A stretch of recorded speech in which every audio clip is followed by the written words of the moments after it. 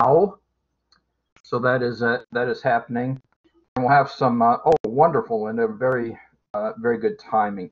And Linda, we may later tonight try what the one student suggested, burst the students into different groups. We'll just, kind of divide them some way. And you thought we knew how to do this, so we might try that tonight to see what happens. Okay? Okay. And we'll either say, oh, that was a great success, or we may say, let's not do that again. We'll figure that out. Okay, all right. So this is the 29th. Go to the next slide, please, Linda. All right. I'm going to start out with some cockpit commentary then. We're on track and on schedule. We're doing physics like we're supposed to be. We're making progress. In the best of all worlds, we could perhaps be finished with chapter 2 tonight. We'll see how that goes. But anyway, we're on track and certainly on schedule. Now, this is always, we have a tendency to be bumpy, things like that. Some of my students end up catching COVID and their family catches COVID, and so there's all kinds of stuff going on. So you want to be careful out there, and certainly in this class, keep your seatbelts fastened and tray tables stowed. But Linda and I know how to fly this plane. We know how to land this plane, and everybody's going to be okay. All right. So things are good from this end. I'm going to let Linda say something later if she wants to. Actually, Linda can always talk whenever she wants to, but there's a slot here that's for Linda. We are at the end of week 10, and we have more or less 16 or 17 weeks, and it depends on how you count final week, how you count Thanksgiving, but we're moving right along, okay? Midterms are in the rearview mirror, and so on and so forth. So that is good to know. That's where we are, and we're on track and on schedule. Now, this coming Tuesday is election day, and this is the first year I think this has ever been a national holiday. Certainly, this is the first time that the College of DuPage ever recognized it as a holiday. And so, on Tuesday, this coming up Tuesday, there will be no VCM class. And Linda, this is a little different than what I talked to you about, but it's no VCM. You can show up here if you want, and you can go into the Collaborate Ultra and work with other people and things like that. But neither Linda nor I will be here. Okay. And so you're welcome to come, but nobody's taking attendance that night. There will be no lecture that night. However, you can do math every day, even when the College of DuPage isn't here, and you guys, even in the VCM, also are supposed to be watching the net videos. So don't be surprised if there's announcements and there's things for you to do, but you don't have to be this hour and 15 minutes. You don't have to be in this cyber room and things like that. But we can certainly be doing net videos. And in fact, I was working very hard to accommodate students and give midterms and grade midterms and junk like that. But I'm looking at that being in the rearview mirror now. I'm happy about that. But looking ahead, I'm probably going to be doing a much more aggressive job of publishing videos for you guys to watch. So, hang in there for that. Okay, Linda, let's do, whatever kind of wellness poll you want to do. Good, I guess great, and let's see, struggling, okay, and great. I think Linda is mixing those up too. That's good. So you don't always say, oh, I will punch one. That's good. So everybody please weigh in. We'll see how you all are.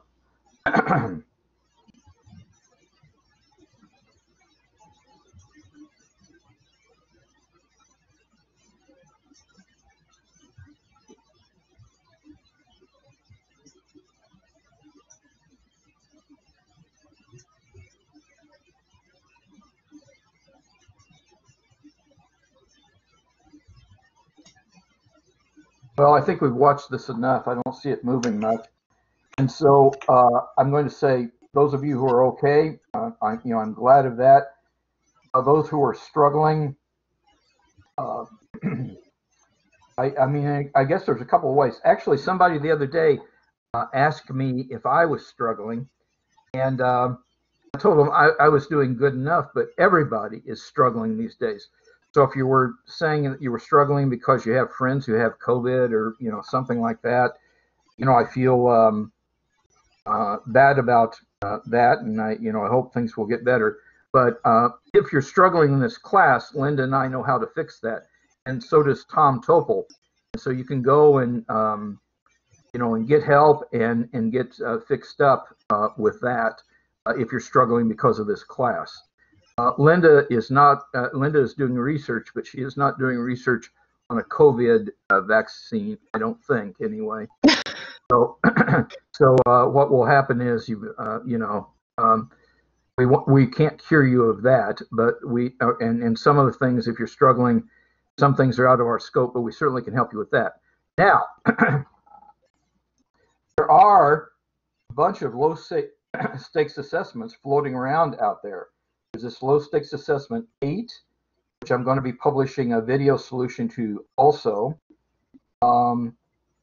Linda, there's a low stakes assessment 9, and I did not share this with Linda. I was going to ask her this, so it's okay if she doesn't have an answer for this.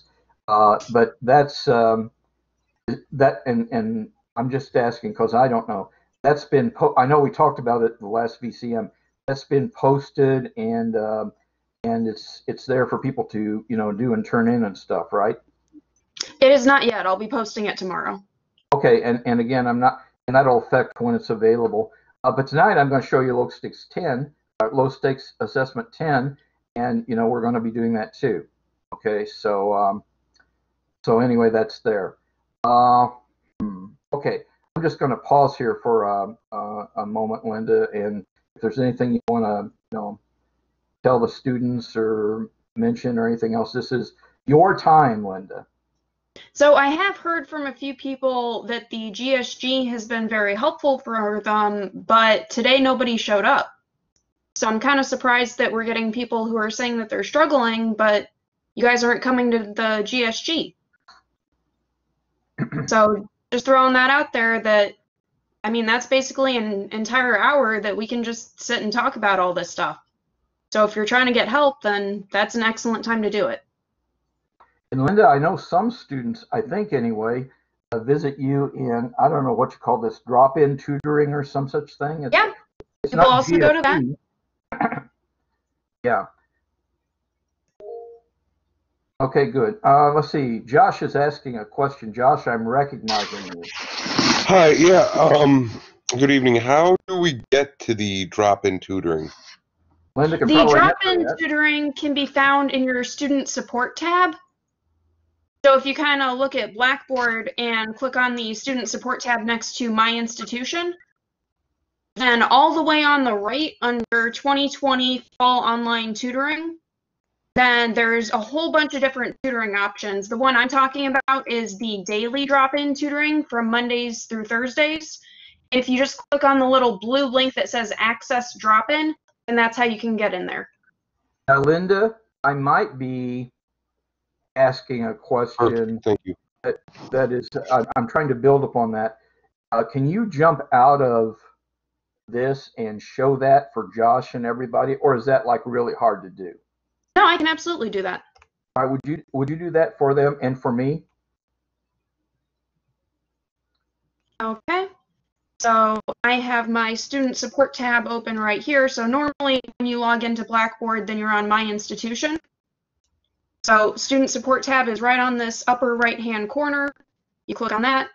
And what I'm talking about is the Learning Commons tutoring services right over here. So this blue link that says Access Drop-in, if you click on that, then that'll take you right into the Blackboard Collaborate session that we have for tutoring.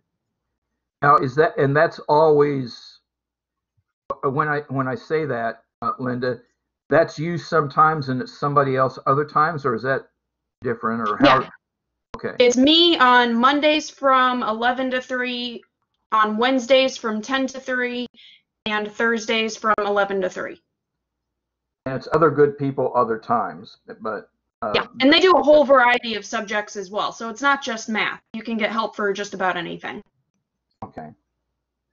And I also do math tutoring on Monday and Wednesday nights from 6 to 8 that you can access by clicking this link right here. Josh, does that give you at least a way to look here? Oh, absolutely. That just widened my horizons. All right, that's excellent. And Josh, you're always welcome to visit me at 6:30 in the morning, or anytime actually. But that's when I'm hanging out there. Thank you, Linda. That was good. And all right, I guess I'm throwing this out. And Josh already started this, and thank you for that. Asking a question. I'm going to pause for maybe a beat of 5, and if people got questions, then maybe we'll hear them. If not, we'll just move on.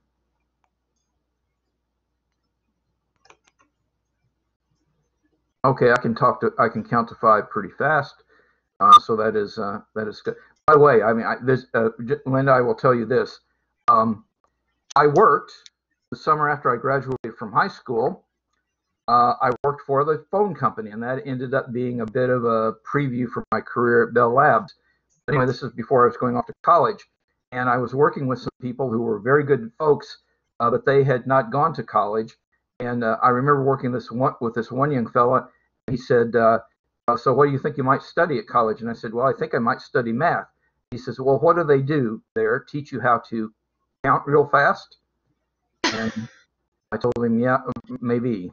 So anyway, let's go to the next slide. Now this, I'm just showing you, is you ought to almost have this done or something. This, I think, is low stakes assessment 8, I think. Linda, go to the next slide, please. This is low stakes assessment 9. That's going to be posted, and there'll be due dates and stuff like that. And I think that'll happen, later this week, and you'll get announcements and stuff like that. So that'll all be good. And then let's see next. We talked about that last time. Now, here is what is low stakes assessment 10, and we're in the 10th week. And I told you we were on track and on schedule. So here's another low stakes assessment, and this will get posted, and you can work on this on the election night while you're watching returns or something. I'm going to read this for you, and this is what your textbook calls a bridging problem. But bridging problem means that this is looking ahead.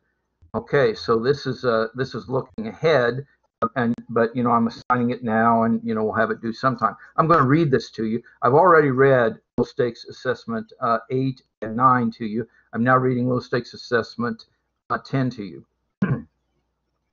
The model rocket is fired straight up from the top of a 50-meter tall building. The rocket only has enough fuel to burn for 2 seconds. But while the rocket engine is burning fuel, it produces an upward acceleration of 50 meters per second squared. Now, I think this, to me, is a little bit, I guess, ambiguous. And so I'm going to say that it produces, I'm just going to say it does exactly what it says. But you see, since the rocket engine is an upward acceleration of 50 meters per second squared, we've talked a little bit about this, gravity is pulling this down. So that is not a net 50 meters per second squared. That's what the engine's doing, but gravity is sucking it down a bit. And so, keep that in mind. I think that clarification can be useful. Okay, after the fuel supply is exhausted, the rocket is in free fall. That means it just starts, gravity is the only thing working on it. There's no other acceleration. And it just misses the edge of the building as it falls back to the ground. Ignoring air resistance, and I'll tell you another thing that's getting ignored here. Actually, I don't think that matters. Never mind. Pretend I didn't say that. Ignoring air resistance, calculate, these are the answers you want to have, the height above the ground and the velocity of the rocket when its fuel runs out. See, we have equations that allow us to do that. We'll be talking about some of those tonight. Part B, maximum height of the rocket, how far does it go up? Part C, the time the rocket is in the air, how long is it in the air? And it's in the air going up, and it's in the air coming down. And notice that it doesn't hit the top of the 50-meter building, so it goes up, but then it goes all the way to the ground and hits the ground. So that the time elapsed is in the air. And last part D, the rocket's velocity the moment before it hits the ground. And I would say that that really means the instant before it hits the ground. Okay, so I guess that I've read it. It'll be there. Linda will be posting that. And so we do have low stakes assessments to work on, and you can get help on these. It's take-home protocols on these, and this is all about learning. Okay, Linda, let's advance the slide and see what happens. When do you want this one to be due? Linda, you have the ball on this, okay? So Linda, why don't you speculate? And Linda is maybe speculating in a tandem fashion because she's still posting LSA 9 and so on and so forth. So what do you want to say, Linda? So with LSA 9 being due on that Tuesday, I'm thinking either the 5th or maybe the Tuesday after that, the 10th. Okay, and Linda will advise specifically like that, but it's got, we're not even at Halloween yet. And so, there is some time, but I wouldn't mess around with that because I think I'll probably have low stakes assessments 11 and so on and so forth also. So you don't want to just say that that's not the end of low stakes assessment. Well, let's shoot for the 5th then, just to keep everyone on track. Okay, excellent. Let's advance the slide and see what else is in store for us.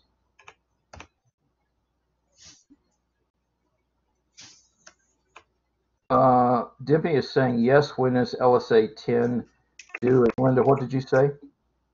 November 5th. Okay, excellent. Thank you, Linda. Okay. And I am watching the clock here, and I don't know. These are all good problems to do. Linda, I'm going to let you pick one of these, 2, 5, or, and now Dimpy wants to know about LSA 9, Linda.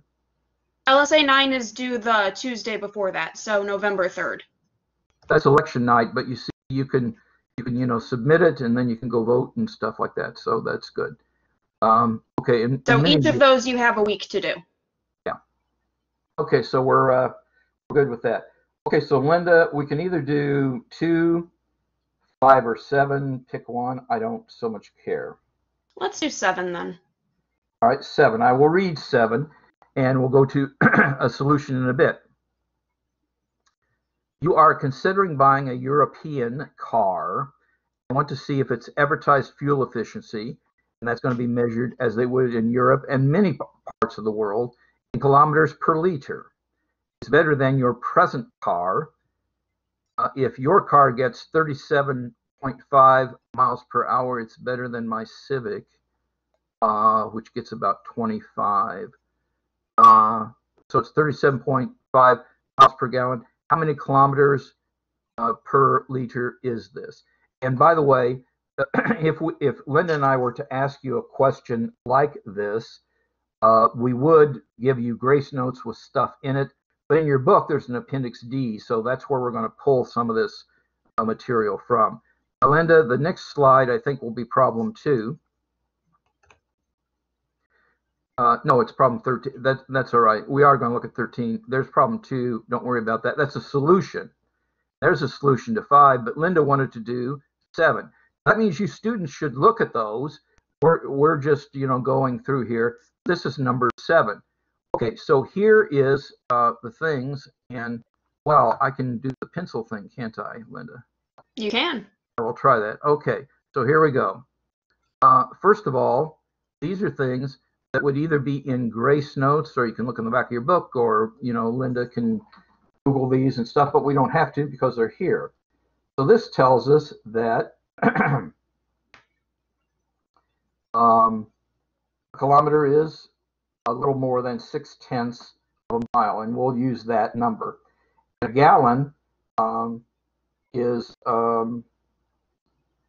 just under 4 liters. So that means a liter is more or less like a quart.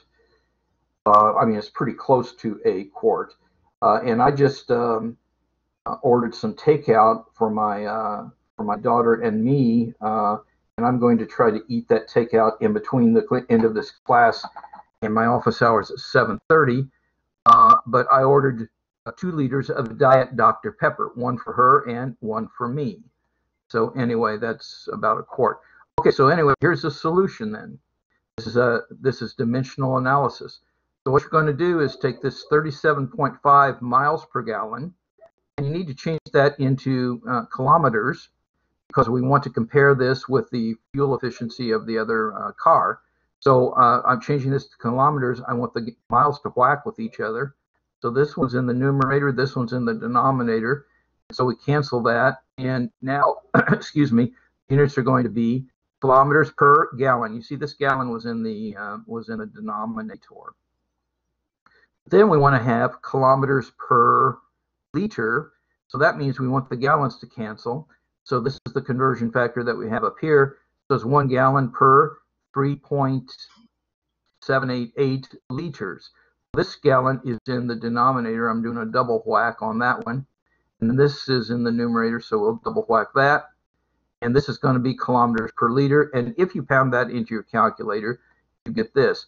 Now, some of you might say, I pounded that in my calculator and got a different answer. That's because this thing over here has only 3 significant digits. So you're going to only have 3 significant digits here in your answer. But the units are going to be, and by the way, I'm not going to hold you super responsible for that. Don't round off until the end of the problem, and don't round off too much. But you know, I'll be gentle with that, as I'm gentle with a lot of things. And Linda, I think, in fact, I guess we could go back, but I think this is a lower fuel efficiency than that car you were comparing against, but I don't remember the number. I don't think they tell us what it was. Maybe not. Let's go back and look. Yeah, they don't. Oh. Okay. Sorry, I don't know. I was thinking about another one. I would probably, if I wrote the problem, I'd probably do it differently. Okay, that's good. So number 7, let's go back to the solution. Then I want to pause and ask if people have questions about that. And Sydney has a question, so Sydney, go ahead. And Linda, So I'm going to take a drink of water, so I'll probably ask you to answer Sydney's question. Go ahead, Sydney. okay. So would you times all 3 of those numbers together, or just the 0.6214 and the 3.788 to get the 15.9? So when you multiply fractions, you multiply straight across. Now remember that 37.5 actually has a denominator of 1. Mm-hmm. So you'd be doing 37.5 over that 0.6214 times 3.788. Oh, and then when you're doing a conversion, do you have to you're always multiplying across, like there's not any equal signs or anything like that? Yeah, so all we're doing is just canceling the units as we go. Okay. Okay, cool. Thank you. And later on, when I make up a test, and maybe Linda glances at it and warns you that, oh, there's dimensional analysis on it. This is dimensional analysis, what we just were doing. Linda, let's go back to that problem 13, please, and the statement of it. Yeah, there. Thank you. Now, this was the thing that that we talked about last time, and I told you the story about when I burnt my hand when I was a kid and things like that. But your nerve impulses do travel at different speeds. And so touch, which is a very sensitive thing, it travels at 76.2 meters per second. And pain travels slower. Okay.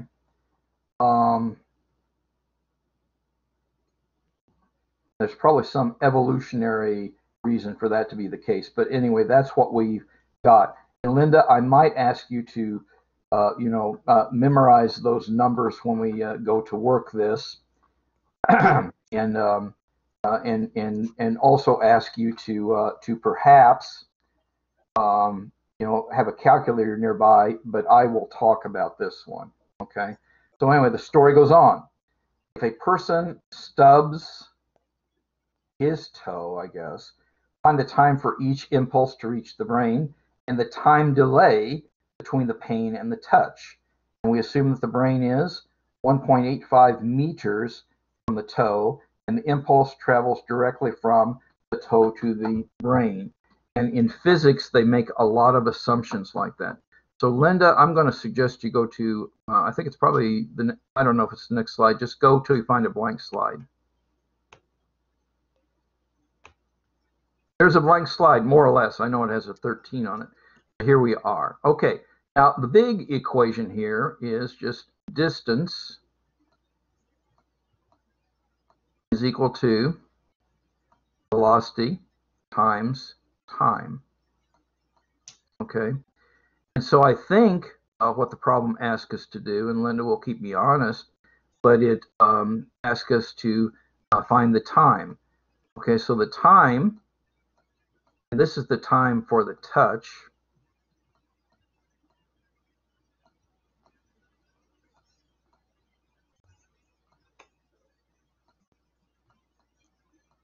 Then, well, we would solve for that, and you studied this like in your algebra class, and I think this was 1.85 was the distance that you needed to travel, and that was meters because units matter.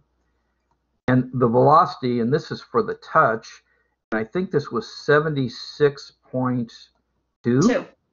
Yeah, not bad for an old man. Okay, so it was 76.2, and this is meters per second.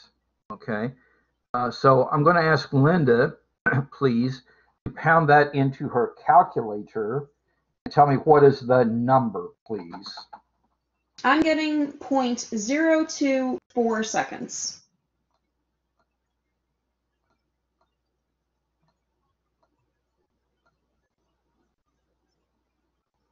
Okay, and Linda already did the units for you. But the thing you might want to think about here is, you see, this is meters divided by, that's a division thing, meters per second. And like Linda said, this is meters over 1. When you divide fractions, you invert and multiply. Okay, so this is m over 1. We invert that. That is s over m. And the m's whack one with another. So you do get seconds for the unit. And by the way, that's not very long. Okay. Okay, so now we will talk about touch for pain. Okay, so this is pain.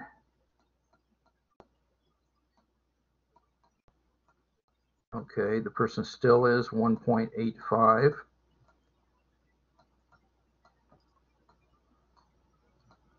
Meters, and I think, Linda, that was 0.6 something?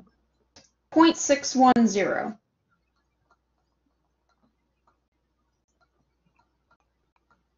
That's a decimal point.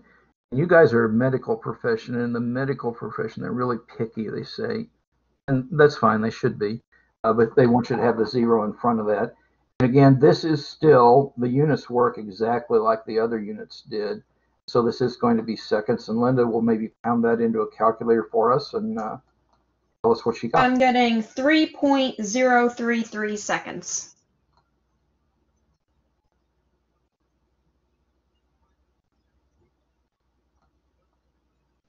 Okay, now you might remember I said, gee, I put my hand on that electric burner, and I thought, oh damn, I bet that's going to be hot. But you see, I didn't feel the pain until a bit later after I felt the touch. And they ask us to calculate, I think they did in the problem, calculate the delay. So we're going to take this number here minus that number here. And you certainly can do this with your calculator. If you're doing this by hand, you'd line up the decimal points. So Linda, the delay is what? 3.009. Okay, so you see, I was sitting there with my hand on that. I'm going to round it off that way. That's seconds. Delay. I'm writing more and more like a 2-year-old as we go along. Okay, but you see, yeah, my hand sat there for a while before I felt the pain, but then I felt it, and I don't do that anymore.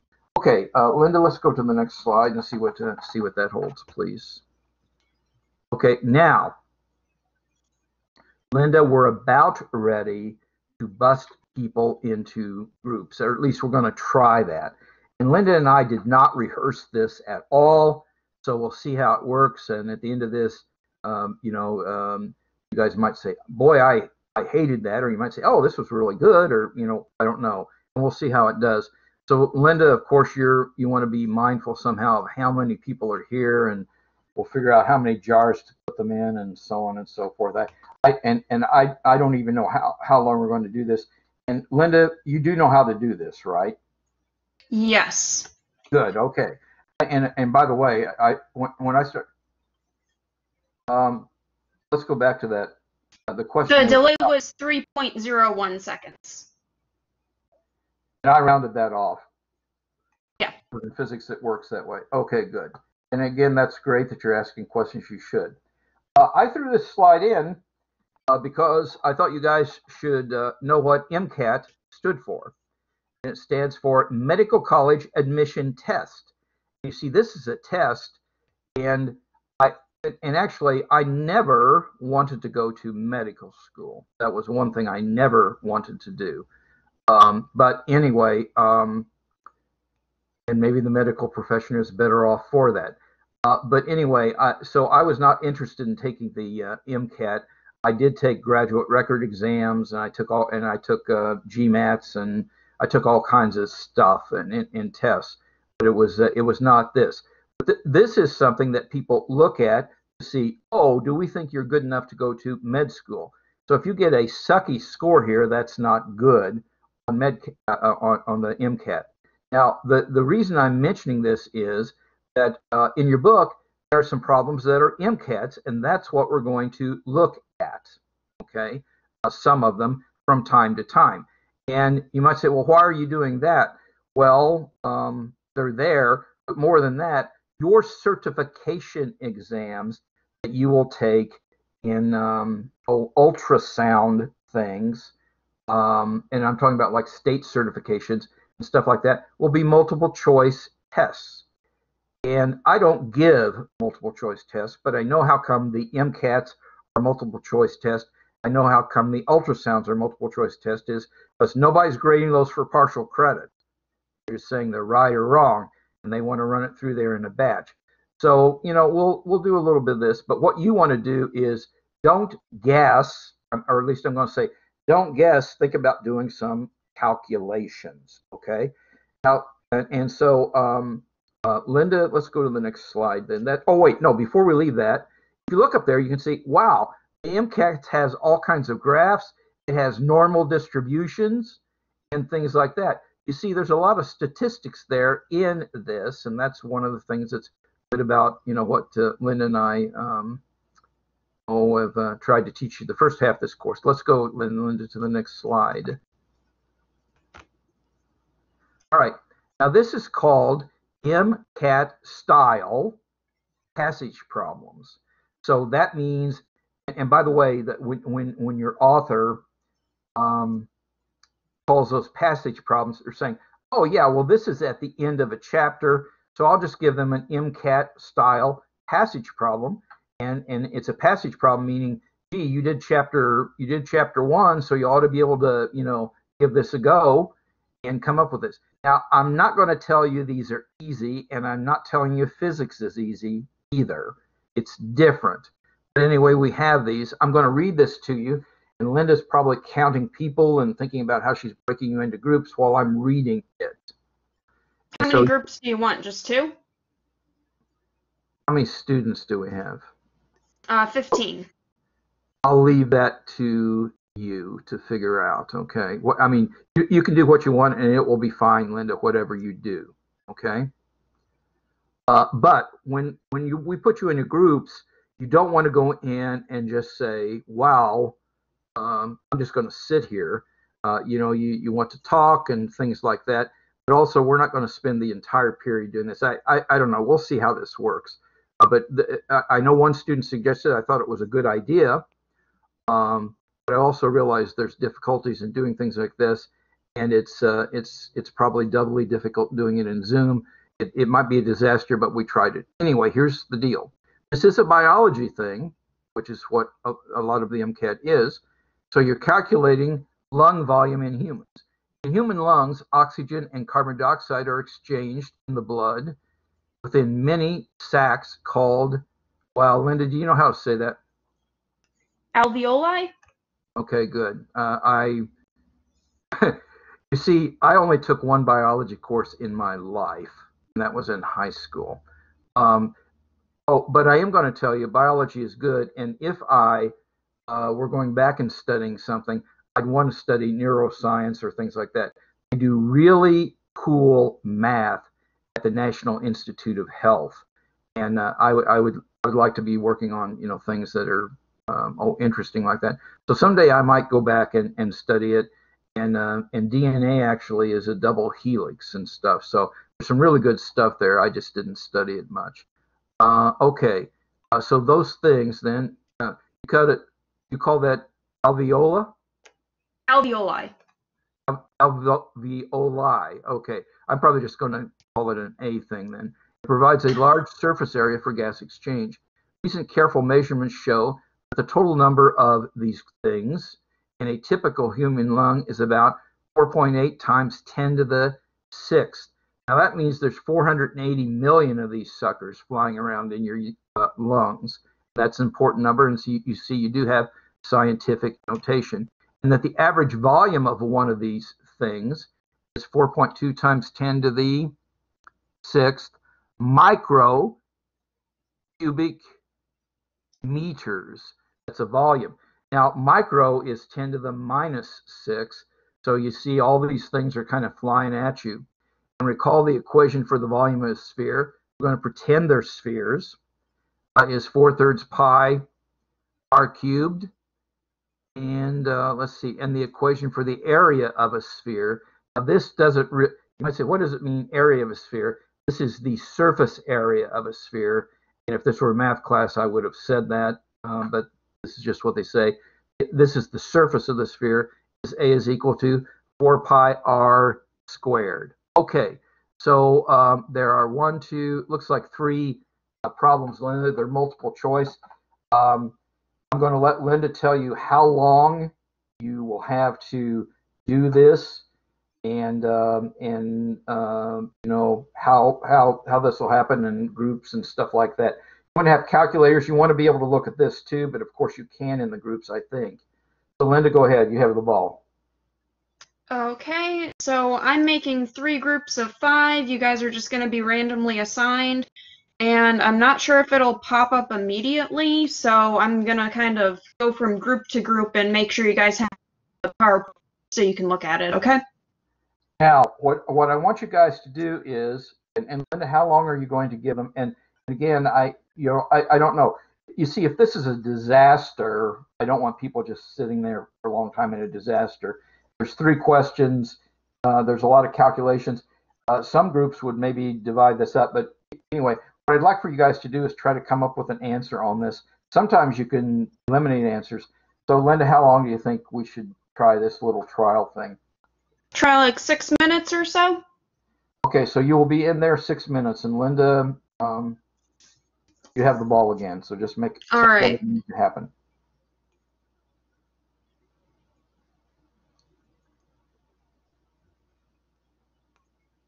Okay, I'm going to go join some groups and make sure that they can see what's going on.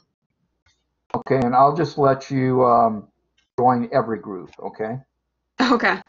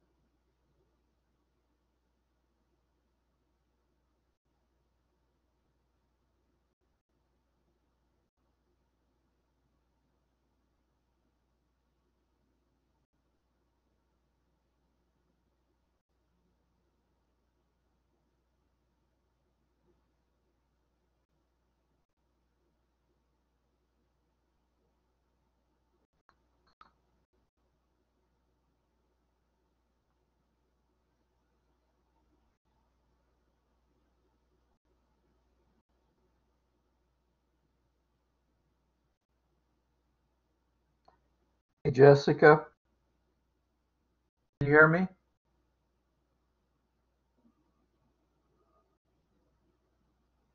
Yes. Okay, Jessica, we broke into some groups, and to tell you the truth, the groups are supposed to be back in 3 minutes, and Linda's out there somewhere. I don't know where she. I mean, she's in one of the groups or something. So why don't you just kind of hang here? And again, I would have put you in a group if you had been here when we broke it up. But anyway, Linda Shaw now has joined group 2. He's not moving through those groups too quickly. But anyway, this is the problem, Jessica, that you I think can see here. That's what the groups are working on. There are 3 problems there, and they're thinking about all of them. So I would suggest just read it. The people are supposed to be back now in 2 minutes, so we'll see how Linda's maybe spending more time in this, and that's okay. I'm letting her do it. But the best I would say is read this. I am just going to ask, how are you? I asked people how they were before, but I don't know if you were here then or not. How are you? You doing okay? Yes, I'm doing okay. I just had a baby.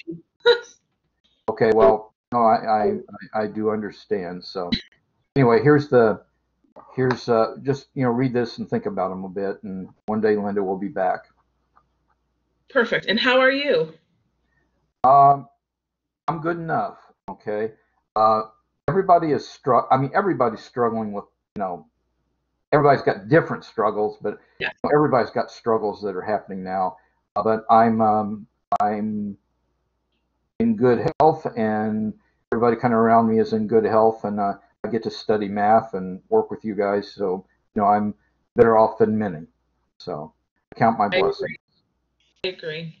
All right, I'm gonna look these questions over. Thank you. Yeah, please just go ahead.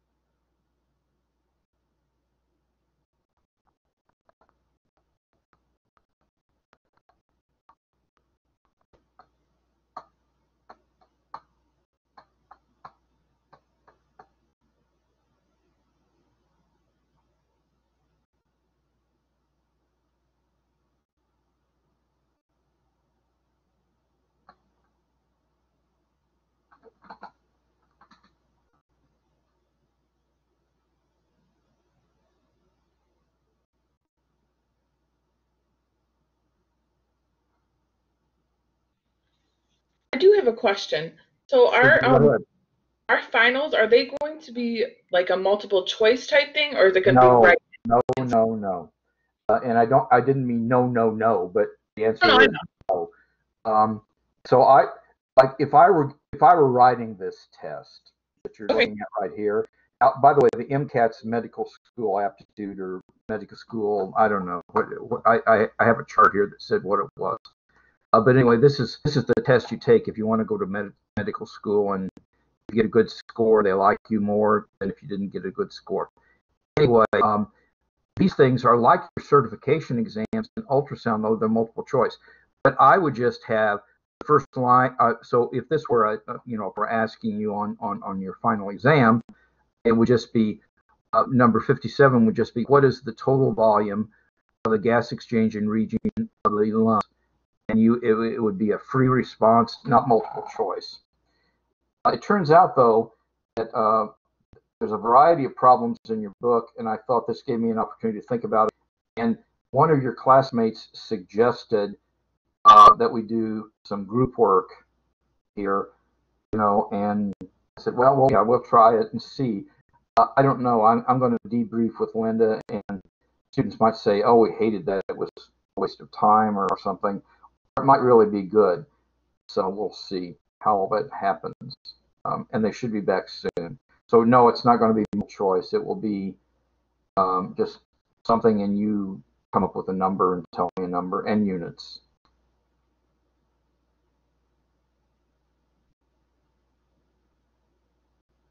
Linda's spending a lot of time with them. Maybe this is a good thing. I don't know. We will see. Now, is it different groups in the groups? Yeah, or? I think. Okay, Linda, is everybody back? So I had to go through and upload the PowerPoint for everyone. So they have only like just started working in group 3. Well, this is not grade affecting. And by Yeah. the way, I want to do a debrief on you and see, you know, what we need to do to make this better. Why don't you can you just bring them back? Yeah, I can do that. Bring everybody back, please. Oops.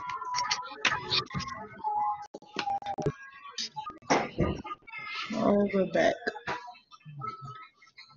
Your people are back then? Working on reconnecting right now.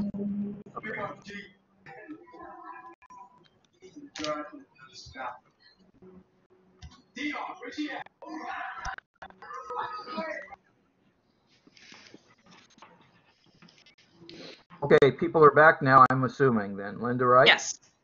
Okay, so let's just look at some answers here. You can work on those, you know, these things some more. And I am going to do a debrief with Linda as to how well we thought that works.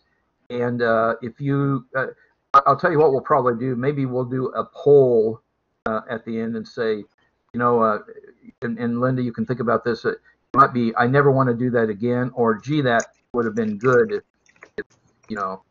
Anyway, let's go. Let's look at number 57 then. We'll go to the solutions, Linda. Okay, I'm going to use this piece of, I don't know, pencil up here or something. So, volume is equal to the number of these A things times the average. Alveoli. Yeah, alveoli. And so it's the average volume times the number of those we have. And they say, note that, oh, that was micrometers, and this is the conversion factor between those. Again, that will be given to you, and it's in your book now. Here's the number of those alveoli, and this is the volume per alveoli, and that is micrometers cubed. Okay, and so what happens here is, and Sydney, I know that she put that over 1 before, so maybe that's a good thing to do, but I canceled those guys out with each other.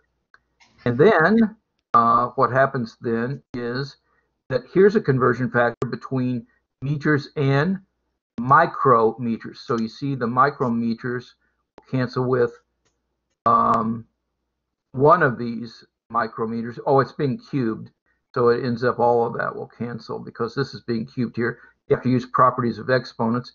And then here's the conversion factor for this. And when you do this one, what happens is that these things will happen.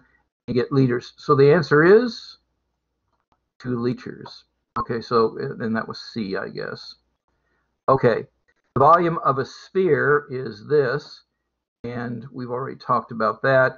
Notice that here we're talking about micrometers being meters, but also we have millimeters flying about in this problem. So we have to solve for R in this equation right here. Now you see, we know the volume, and so this is like an algebra thing, so you solve for that. And I guess the diameter is 2 times R, so that's going to be 2 times the volume of each one of them is, let's see, the volume of the, I'm sorry, that was the radius. Okay, and notice, okay, so that is the radius, and whenever you solve it, that, you know, this is what you get for that number, and then you have to convert that into millimeters, I guess, and so the correct answer was A. The last one, the graph shows nearly a horizontal line. It isn't really going up or down. It's a matter of interpretation. So that says that the average volume of the alveoli is not dependent on the total lung volume. And so that answer would have been C. Okay, Linda, let's just go ahead and advance the slide, please. All right, now we're going to do some more problems. And Linda, I think the way these are going to work, I am watching the time for you guys, so that's good. Then we're going to do 48 and 49. But I'm going to read 48, and while I'm doing that, Linda's going to be writing down some of these numbers or whatever needs to have here. Okay. And this is about the world's tallest building. Suppose that you drop a marble on the top of the building in Dubai, okay, which is 830 meters tall. That is way taller than the Sears Tower. If you ignore air resistance, how long will it take for the marble to hit the ground? I guess you dropped a marble. And how fast will it be going just before it hits? Okay, so Linda has that. So what we're going to do is we're going to advance the slide. And we're going to work this. So I have the pencil here, okay? Now, it is important. So this is like that big old building, okay? And it's important, and I don't think we threw the marble. I think we just dropped the marble. So an important thing is that the initial velocity of the marble is 0 because we just dropped it. We do have to think about what does up mean and what its down thing mean. But we're going to take down to be negative, okay? So that means that the acceleration, in this case, this is the acceleration due to gravity. And by the way, your book might use, and I really didn't check, sometimes they use plus or minus, but we're taking this to be minus. And I think our book's going to use, I'm going to use anyway, is 9.8 meters per second squared, because we talked about that being the, the proper units. Now, I think, Linda, this was 830 meters. Yep. Okay, so that's what's going on. But you see, we had an equation that we learned last time that says, and it says that, let's see, that the change in distance, in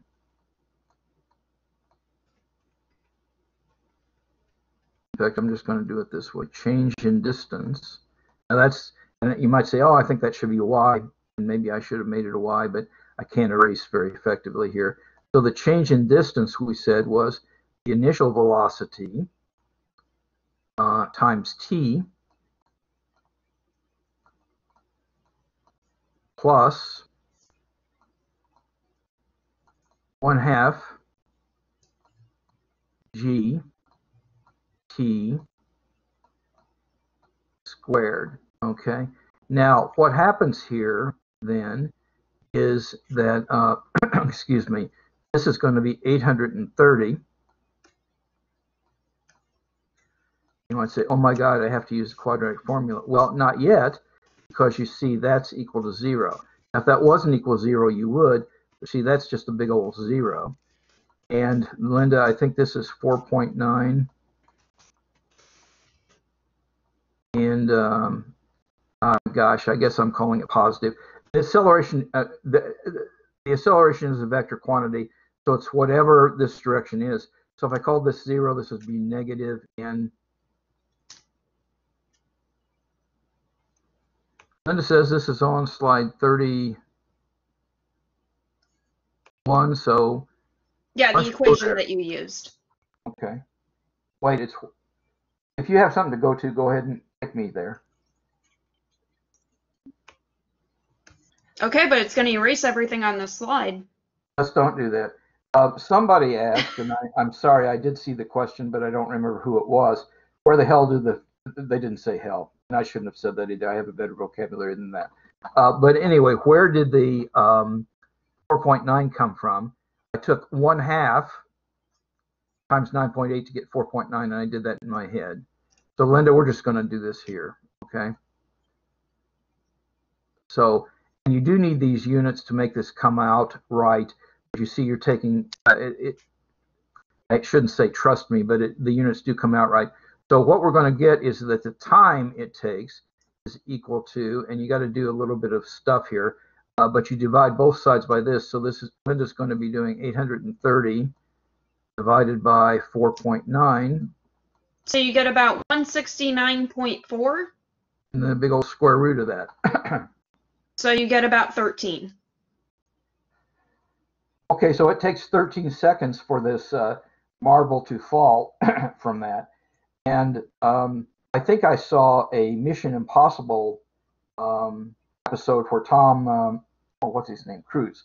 Tom Cruise jumps off this building, and you know. So anyway, so you said it's about 13. Yep. And that's seconds if you work through that. Okay.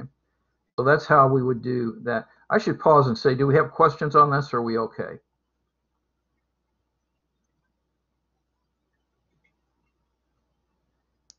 Linda, let's go back and read whatever that other one. No one seems to be having questions. Let's go back and read that. So there was a second part to this question. Oh, what did it? Oh, I'm sorry. Okay, go ahead. It was, how fast is it going before it hits the ground? Oh, okay. Well, we can do that because we know that the velocity is equal to the initial velocity plus, and by the way, the initial velocity in this problem was 0, plus the acceleration, which in this case is not 9.8, times the time. See, this was v is equal to v0 plus, and this is the acceleration times the time. And you see we found in part A, we found that. So this is 9.8 times 13. And Linda knows that the units of this is going to be meters per second. And this was 0 for this problem. It's not always 0. And Linda will tell us a number. I'm getting 127.4. And of course, it's going down, and it depends on how you do those signs. Okay, and there was a question that was asked in the comment box, and Linda answered it yes, so maybe that is good. Yeah, it is the acceleration due to gravity, and in fact, there's a strobe picture later in the PowerPoints. I don't know if we're going to get to it because I always watch the clock for you. I know what time it is. But this one is finished. Let's go look at number 49, Linda. Go back and we'll read it because I don't think we read it yet. This would be a good problem for you guys to, try on your own. It's about a tennis ball on Mars. And you see, Mars is less massive than the Earth. So you see the acceleration due to gravity on Mars is, and you got to know this because you might say, well, damn, you mean the acceleration due to gravity on Mars is in grams? No, it's not. This is kind of a physics thing. It's 37.9 or almost 38% the acceleration on Earth. So you see, this little g thingy is 9.8. You might say, how am I supposed to know that? That's just kind of the way physics is. But this is kind of a thing, and it talks about the ball going up and the ball going down. This would be a good problem for you to to think about and give a go and ask questions of Linda or me or somebody as you do this. So Linda, let's go ahead. We'll try to do some more things. We've got about 12, 14 more minutes, or no, 12, 13 more minutes. Okay. Wow. Okay. I don't know if we'll do this next time or not. By the way, Linda, I'm going to pause and why don't you be thinking, if you will, about some kind of a poll to figure out if the students liked that group work or if they hated it or whatever. We shouldn't throw the word hate around lightly, but just I want to, maybe it's thumbs up, thumbs down. I don't know, Linda, you'll figure out something. Okay, but we're not going to do this one right now, although this is a good example, and you'll have this when Linda posts these things. This is talking about blood flow in the heart, and it's some good problems like that. So Linda, let's go and see what else we've got next. Oh, that was the answer to that one. Okay, now this problem is kind of involved, so we're going to be working through this. And Linda, I am watching the clock. And I'm going to give you about 2 minutes at the end to sort of poll, and we'll figure out if we're ever going to do that again. But Okay. this is really a very good problem, and I do have a complete solution here. We might not finish the solution today, but maybe we'll do some of it. And some of you might read this and say, damn, there's a lot. I shouldn't say damn either. My vocabulary is better than that. You might say, wow, there's a lot of math in here, and there is. And there's a lot of physics in here too, and it's a vector problem, and you might say, wow, this is involved. That's kind of what physics is about. That's one of the reasons ultrasound works as well as it does, because there's a lot of physics things. Okay, so here is the story. The golfer is attempting to hit a golf ball from a sand trap into a hole that is 3 meters away. Now, 3 meters is about it's a little over 9 foot. You see this guy's in the sand trap, and he is going to be hitting this golf ball, and the hole is 3 meters away from where the ball is. So you kind of say, well, we're going to talk about, how he hits the ball and stuff like that, and that is what you're going to do. And the hole on the green often is at an elevation. You can see it's higher than the ball too, because it's higher because it is 0.3 meters above where the ball is. And some of you are maybe thinking, damn, it almost looks like I keep doing that. I'm sorry. Anyway, some of you are looking at that and saying, hey, I think I see a triangle there. And yes, you do. Okay, so there's a triangle. Let's see what else. If the golfer hits the ball at an angle of 60 degrees, that means this little theta thing here is 60 degrees. And that could have to do with his club and how he strikes the ball and everything else. Above the horizontal, that means above the horizontal. That's the picture. What must the speed be sub zero of the ball for it to go directly into the hole without rolling along the green? And of course, I know many of you have probably seen, I bet fewer of you have struck balls that actually did this. It just goes in the air and goes in the hole directly. Okay, so that's what we're talking about. All right, so what speed would he have to strike it at that angle to have it go exactly in there? Now, golfers don't calculate this when they're there, but they've played a lot of golf and they know how hard to hit the ball. And it's a lot of skill that's involved. But we're just calculating the physics of this. Okay, and then we have other questions too, but let's deal with one question at a time. So we want to know at what speed V0 of the ball must it be hit so it goes up there at this angle and it falls directly into the hole. And we might have to come back and do some more of these next time, but that's okay. So Linda, let's advance the slide and we'll talk more about this. All right, now these equations should look familiar, because what we have is, and here we have, we're not using X or Y, we're using R, but R, the position of the ball, is the initial position of the ball plus the initial velocity, which we don't know, times the time plus 1/2 the acceleration times the time squared. So this is very much the kind of equation that we used last time for this. And so that's good. And we also used this equation on the last one. We said that the velocity of the ball is equal to the initial velocity, and that's one of the things we want to find when this guy strikes the ball, plus the acceleration times the time. Now, we are free a little bit to create our coordinate system. And so what happens here is we're going to just call this place where the ball is sitting 0, 0, because it's easy to calculate. So this ball starts at 0, 0. And what happens is, go in the hole, as they said in Caddyshack, what happens is this guy has to strike it, and it has to go 3 meters this way.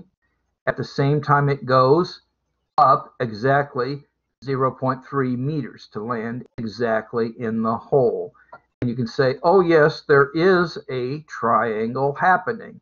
And you might say, wow, these are the vectors we studied, and you betcha they are. And here's something that I haven't necessarily talked about. It turns out that the velocity in the x and y directions are independent with one with another, and I will talk a little bit about that later. So you see, we can treat those differently. So here's what we have then, is we have that velocity in the x and y directions are these, and that's just the vector decomposition of this. And we know that the acceleration in the y direction was minus g.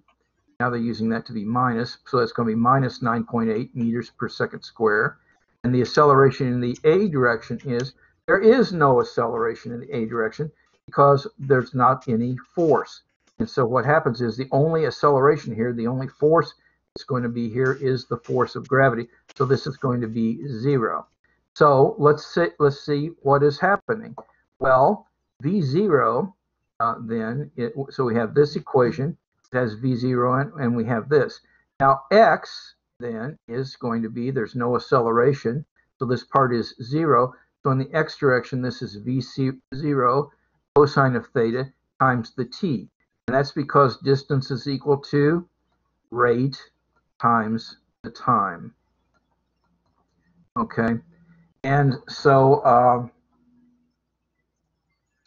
and Linda, I think what we're really going to do next time, and next time it's going to, I guess, be on Thursday, I'm going to ask, maybe, I guess I could make this into a video. I don't know. We'll see. But Linda, next time we're going to start with this because I'm just going to get in the middle of this and I'm not going to, you know, have any closure on this. So we're going to rewind and we're going to talk about this problem kind of from the outset, but we will go through the complete solution to this. And you know, you've got low stakes assessment, you know, things to read, and I'm going to be making videos for you guys to look at and things like that, even though we're not meeting in this cyber classroom on Tuesday because you all are going to be voting or watching election returns or whatever. And you can watch your election returns and do math at the same time. That's what I'm going to be doing. Okay, Linda, you've got 4 minutes to do your little survey, I guess. Okay. And go ahead and I'll let you structure it and everything else. Please go ahead.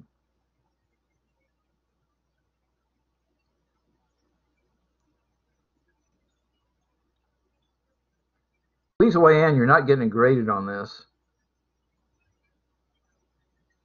We genuinely don't care what the answer is. Well, but an answer would be nice. I mean, I care because I love you all. I want to know the answer, but I'm okay with whatever you guys say. Wow, this is neck and neck. This is kind of like the election. You vote or you can't complain about anything.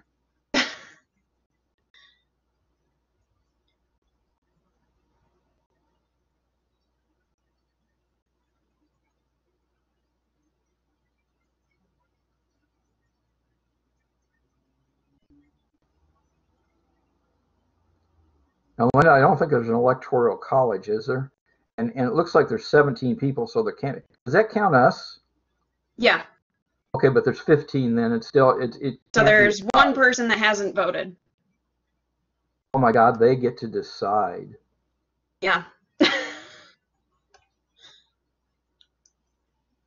you don't vote, Linda decides.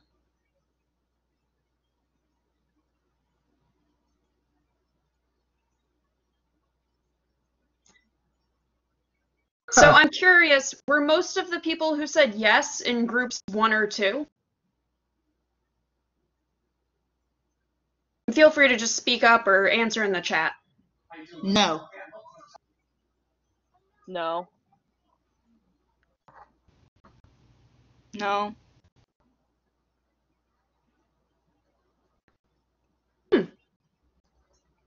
Yeah, I kind of assumed that the people who had more time to work and maybe discuss would feel more strongly that maybe we should try it again. Whereas the people who were in group 3 maybe didn't get enough time to actually talk about the problem. So maybe that's why they're more inclined to say no.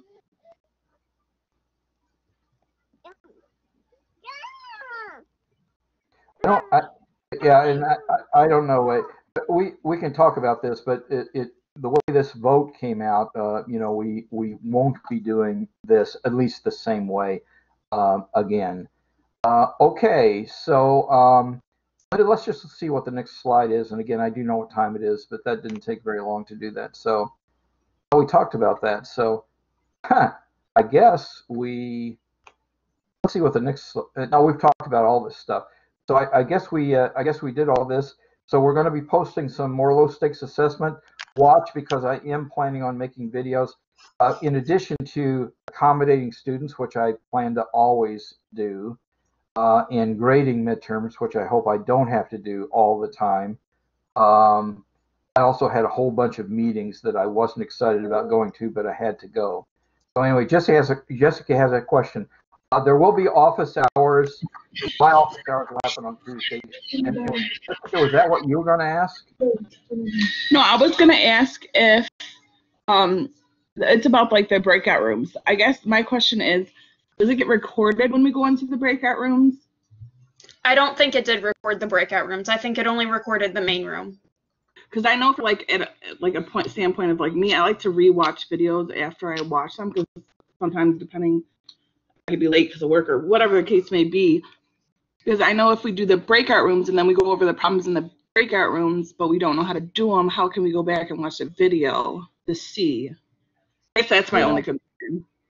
How can I think the breakout rooms are more just to kind of encourage more discussion between you guys. Oh, so it's not just you sitting and watching for an hour and 15 minutes. I see what you're saying. But will we go over I guess my question is, will we go over whatever we're working on in the breakout rooms? Will those questions? Yeah, anything that we discuss in the breakout rooms, then we would end up talking about in the main room together. Okay, perfect. So then either way, it doesn't matter because we'll be able to see. Okay. I think we're almost done here. Somebody asked if I was going to have office hours on Tuesday. Oh, why not? I don't have to, but I love you guys. Okay, so I will do it. And we'll see. Linda will probably not be doing that because Linda's a very busy young woman. I know that, and she deserves some time off. Okay, let's see. What do I say? Time is precious. Each day must count. Do the math. It will make you strong. And I'm going to go find my food, and then I will be doing some office hours at 7:30 tonight. We're done. Thank you, Linda.